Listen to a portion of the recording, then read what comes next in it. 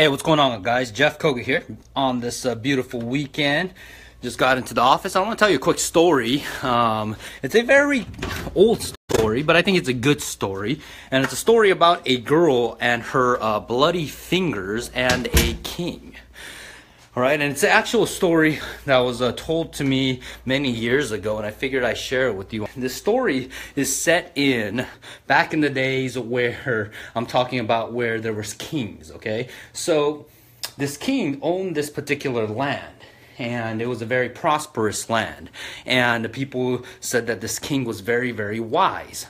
And to enter into this particular kingdom, there was a road that everyone took, right? There was only one road going in and out.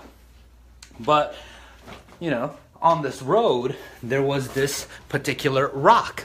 Okay, and because of this small little rock that existed on this main road, all right, it was a good sized rock, but people who passed through there would, you know, maybe nick their toes on it, get hurt, and or people will go ahead and drive their wagons through it, and the wagon wheel will hit the rock, and then suddenly the tire will bust and it'll break, and sometimes the cargo would drop over and it would actually, you know, slow them down on their travel. All right, and this particular girl on this one day was carrying wine, and their family was in the wine business, right, creating wine and things like that. And she was carrying wine by putting the wine on her head and carrying it on her arm and holding it. And she was walking, and suddenly she did not look at where she was stepping and stepped on the rock and twisted her ankle and fell over. And the wine that was on her head, that was in her hand, that was in the container, tipped it over like this, and it spilled all on the ground. And her family wasn't that wealthy.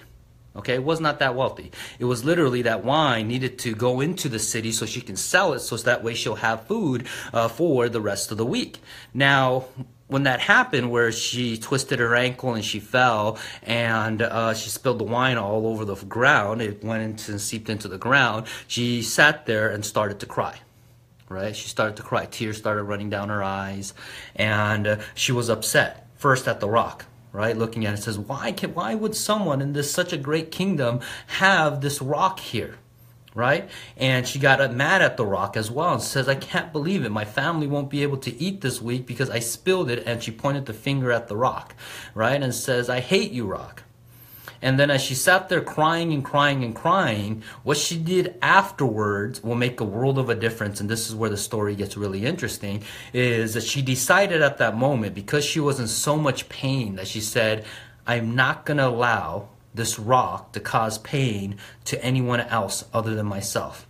So she sat there and she literally started to dig in the dirt around the rock, and she started scraping and scraping, and her fingers started getting bloody. Her nails chipped away because the dirt was pretty hard, and her hands became really, really bloody. And as she started digging it and digging it and digging it, this rock that showed the tip, it became bigger and bigger and bigger. But she said, screw it, I'm gonna keep on. I'm not gonna allow this rock to hurt anyone else other than me. And she kept on digging and digging and digging, right? As other passengers were walking by, people in wagon were passing by, and they would look at this girl and they would be like, this girl is crazy, and she would do it. Fingers getting bloodier and bloodier and bloodier. And finally, she was able to take out the rock because she didn't want other people to feel the pain and go through a suffering that she had because she spilled the wine and couldn't eat for the rest of the week. And what she discovered was a note. And the note actually was from the king.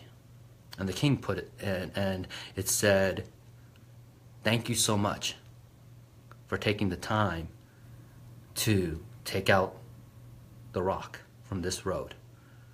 And because of that, I want to reward you. And what she found out was that under the rock there was a bag of gold that would feed her family for many, many, many years. Right? Now, what's the moral of that story?